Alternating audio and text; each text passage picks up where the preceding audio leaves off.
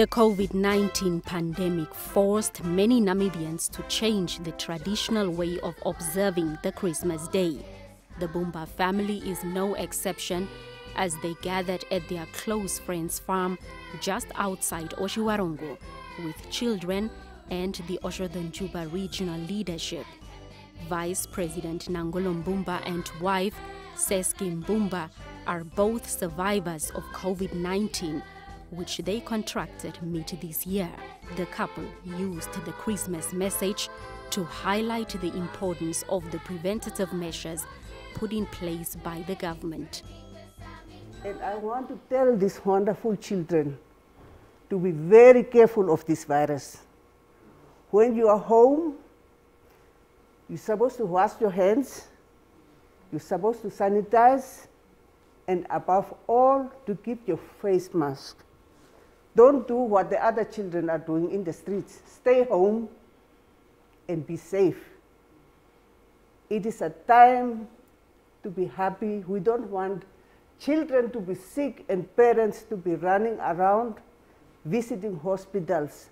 So we must stay home, adhere to the COVID rules and regulations set by our government and by the Ministry of Health. Let me most sincerely thank all our frontline staff who committed themselves to save the lives of fellow citizens. Christmas is a period to look back and consider our achievements as well as failures. As Namibians are adapting to live with the coronavirus and sacrificing quality time with loved ones, the Vice President reminded them not to forget the less fortunate. Therefore, let us, under the spirit of Ubuntu, take the hands of the less fortunate fellow citizens by sharing with them, caring for them, and showing them love, affection, and kindness.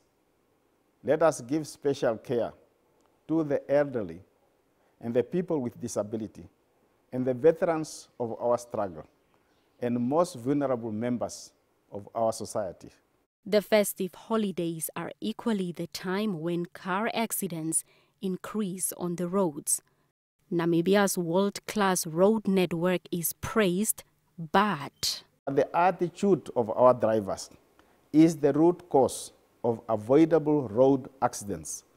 Let us all obey road safety regulations and cooperate with the law enforcement officers in order to arrive alive and celebrate Christmas with our loved ones. Merry Christmas, Namibia! Blanche Koreses for NBC News.